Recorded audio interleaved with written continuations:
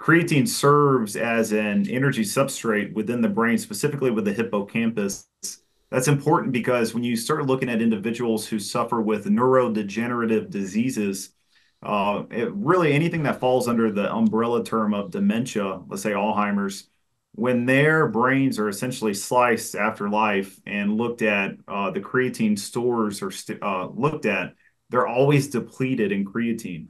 And it's really interesting because now that's being used as a way to, through fMRI testing, they're trying to essentially gauge how much creatine is stored in the brain as maybe while the person's still alive, who may be suffering with these dementia type diseases, as a way to determine if creatine supplementation may be one way, maybe not to prevent it, but to mitigate the increase in these different types of dementia, types of neurodegeneration.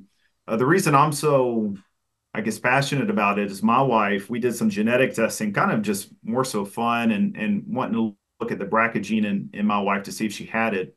And we ended up, while she didn't have it, she did have an ApoE4 allele. Mm. And so that's for people who aren't aware, if you have the ApoE4 gene, if you have one of them passed down from one parent, it increases your risk 2 to 4 times for Alzheimer's. If you have both of them, it's pretty much a guaranteed you're going to get it, for lack of a better term. But anyway, so when I saw that Erica, my wife, had one of those, I started looking into ways to try and mitigate that as early as possible.